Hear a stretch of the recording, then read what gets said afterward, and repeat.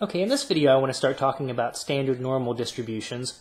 And the idea is if you have a distribution that's normal with a mean of mu and a deviation of sigma, the idea is what we can do is we can turn this back into a standard normal distribution and then read off values from our table. And this is a table I just found on the internet and was able to print it off. Any statistics book will have them, or you can also just search for normal distribution tables online and you can bring some up.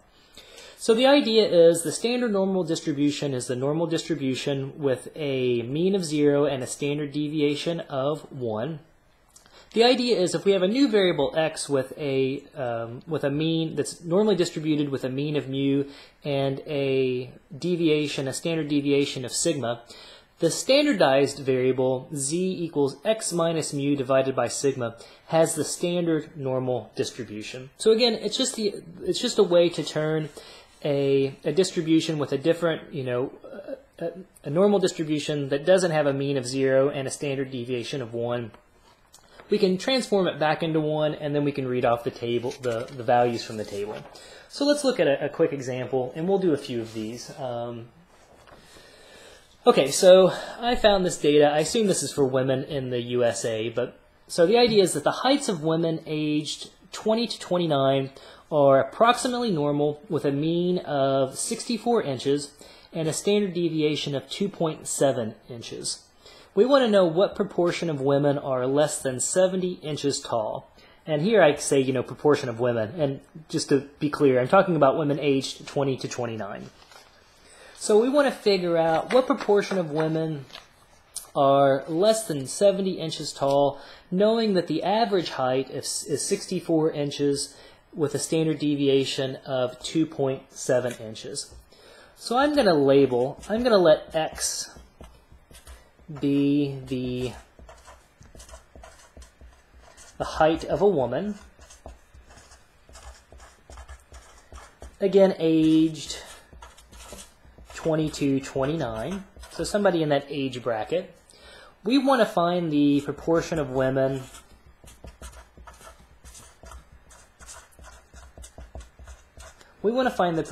proportion of women satisfying the following. Well, we want their height to be less than 70 inches. Well, the idea is now all I'm going to do is I'm going to turn this into a standardized variable, and I'm going to do that simply by subtracting the mean and dividing by the standard deviation. Okay, so I'm going to subtract the mean. So we said the mean was 64 inches. So there's my mean, and I'm going to divide by the standard deviation, which is 2.7. So again, this is just the mean, and this 2.7, that was my sigma, which is the standard deviation.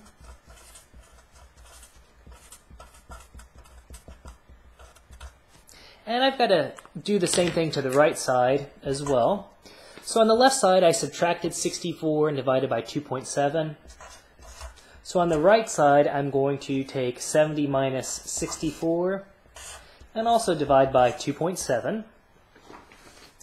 And if you do the arithmetic on the right side, 70 minus 64 divided by 2.7, I'm getting that to be 2.22. And on the left side now, since I've now standardized that, I'm simply going to write that as z. And now I'm just going to read off this value from my table. Okay. So the idea is this is our normal distribution with mean of 0 and standard deviation of 1. Depending on the table you use, they can sometimes tell you I guess I should say different tables are set up differently.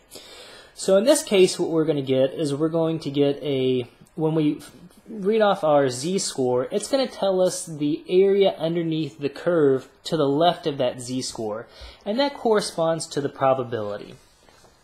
So I'm going to find the z-score of 2.22, So on the left side, I start by going down to 2.2. So there's 2.2. And now at the top, it's telling me 0.00, 0.01, 0.02. So if I go over to the third column, that's going to correspond to the z-value of 2.2. And then if we add on 0.2, that's going to correspond to 2.22. So that value right there, if you can see it, that's going to be 0.9868. So here's my z-value of 2.22.